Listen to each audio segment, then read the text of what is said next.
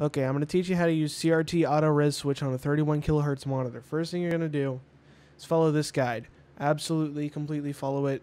Use Crew even if you have NVIDIA. Use the AMD method and NVIDIA method. So it'll make it easier on you. That way you can more easily choose the custom resolutions in NVIDIA's tool. So anyway, once you follow that guide, once you come back, it should look like this. The Retroarch should look like this, right? Okay, I'm gonna get out my SNES controller and load something. So once it'll look like this, I'm gonna load the Mario World on SNES 9X, and as you can see, it's kind of like blocky looking. It kind of looks like kind of rectangular. This is what happens when you use integer scaling for SNES and NES games, and I think some Sega Genesis games. Basically, the integer scaling for them creates that kind of effect because on a CRT, it's basically supposed to like stretch the video because CRTs don't actually use pixels. So basically, what we are doing with CRT auto res switch or whatever the hell it's called is we are keeping it from looking blocky, and this is in every emulator, I do believe. Also, I will have to stop this and do a jump cut at some point midway so I can download a N64 or PS1 ROM so I can do this stuff. Oh, I didn't say that. I mean, copy my disc or something. I don't fucking know. So the first thing you're going to want to do once you have that is you're going to want to go into Retroarch. You're going to want to get out of whatever content you're in. And the first thing you're going to want to do, if it's showing, here we go. Okay. You're going to want to go to settings. You're going to want to go to user interface. You want to show advanced settings. That should be on. If it's not on, turn it on. Go to video. There's CRT Switchres. You want to turn that on. As you can see, the CRT super resolution is automatically set to 2560. This full screen width and height is irrelevant, I'm pretty sure. Oh, wait, no, it's not. So once that's on, you want to get out of Retroarch. You want to quit Retroarch. And the first thing you want to do once you quit Retroarch, you want to go into your program and create a new custom resolution. I recommend also creating with Crew. If I can, let me open it up.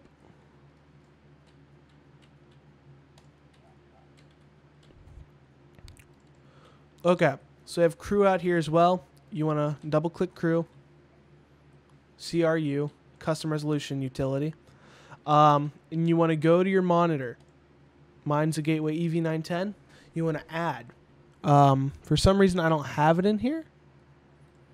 I don't know. You want to add a resolution, CRT standard, 2560, whatever the super resolution it said was. It's probably 2560 for you as well. Set it to 2560 by 240 if you're using a 240p thing, like, you know, just like how the guide said to do it, but do 2560. You want to go to 120 hertz. That way it can actually output a 31 kilohertz signal, because these monitors, PC monitors, they don't support 15 kilohertz signals unless you have some kind of weird wacky monitor or like BVM or something. I don't fucking know. So once you do that, you're gonna click OK, and then you're gonna click restart, double click restart 64. I'm not gonna do that because I know it'll just completely fuck over OBS and just make my life a living hell. So then you're also gonna want to do the same thing in here. You're gonna create custom resolution. 2560 by 240, 120. Timing standard, GTF. Make sure it is GTF. That is how I got mine working, and I'm pretty sure it has something to do with the HDMI to VGA connector on mine. If this is not working for you, by the way, it is probably your connector, your converter or something like that, unless you have native VGA output, in which case this should work fine. I'm pretty sure. So yeah, and create that custom 2560 by 240 progressive resolution. You're going to click apply, which hopefully doesn't screw up everything. Okay, it didn't screw up everything. When it asks you if you want to keep it, for some reason my screen is showing up here. Oh dear. Okay. Well, this is problematic. Oh dear. Oh no. Oh no. Okay. Display capture's getting weird because I don't. Okay. Display capture. We're gonna redo this. This display capture. Haha. This is getting weird now. Okay. Display capture. Okay, there we go. That's what we want. Okay, now it's all the way on this side.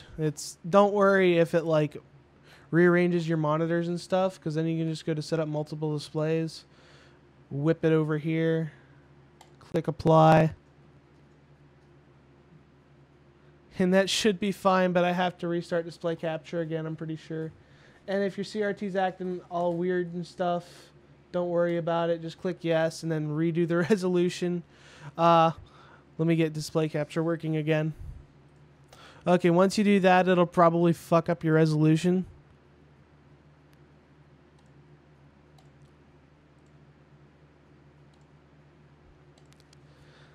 Okay, and then you want to go to change resolution, change it back to that. Apply. Get the fuck out. Get the fuck out.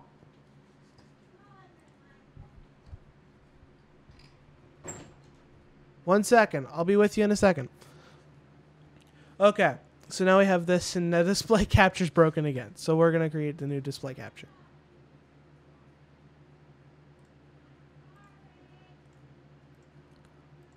Okay. So now we have that, and we have the custom resolution set. Now if we do a display capture, I just opened up Spotify. Now if we add a display capture for that, it would probably look like that. As you can see, it's like super wide, 2560 by 240. We don't want that display capture.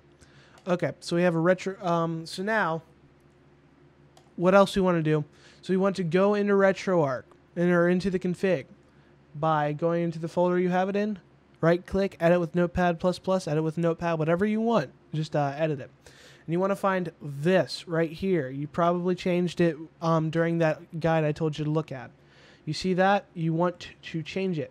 You want to change it to the super resolution, 2560. Click save. That's all you need to do. That's all you need to do in this config. Exit out of it. Now Retroarch should be up. And one last thing, you want to make sure that 2560 by 240 display is your primary display, or else you're going to get a whole bunch of stutter in Retroarch. You should already probably know that, but just in case you don't, double click retroarch.exe.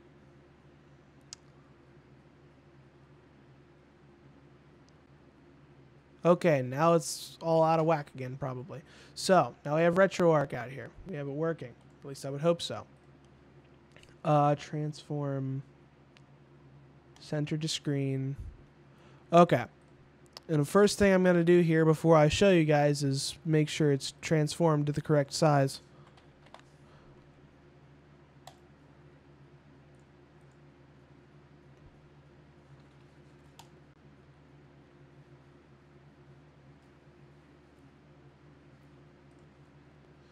Okay. And then it should look like... It should look like this. That's what your Retroarch should look like, all right? And at this point, you have it pretty much ready. So what I'm going to show you here is I actually have a video on my phone for the like blocky looking thing. And I probably already showed you that in about the beginning of the video. Somebody's typing at me on Snap. That's cool. Here, and I'll show you a video from my phone of what it looks like on here too. So it should look like this. So yeah, and what you're going to do is you're going to want to go to load recent or whatever you want, and just load a game. And at that point, when you run it, it should have a 4:3 aspect ratio, as it should look on a CRT. As you can see, that is what we did. You are successful. At least I hope. I hope you enjoyed this video. That is That is all you need to do, and this should work if you use different emulators and stuff like that. You shouldn't even have to change any settings anymore. Thankfully, you shouldn't have to change your resolution settings. It should just work from now on with any emulator you use. It should just stretch right out. So yeah, I hope you guys enjoyed this video, and that's how you use CRT Switchres on a 31 kilohertz monitor. So yeah, hope you enjoyed. Happy retro gaming.